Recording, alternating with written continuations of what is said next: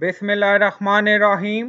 Assalamu alaikum. My name is Hassan and today we are going to find broken links in website using Google Chrome extension.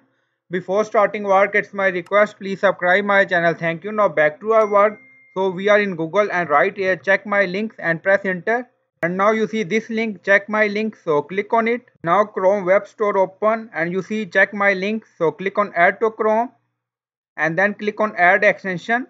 Now you see downloading and adding to Chrome. Now you see some setting here, so you can do according to your requirement. Now on top right you see extension icon, so click on it and now here you see check my link, so pin it.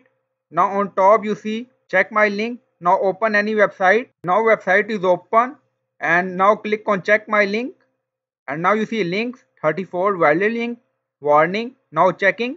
Now you see green valid links 12 now done and you see result valid links 34 and no invalid links.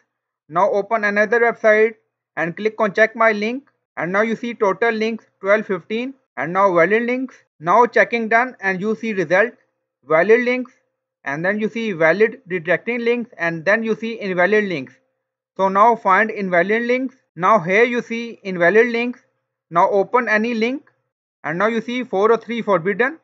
Now you see we have invalid links 4. So in this way you can check broken links in your website using Google Chrome extension.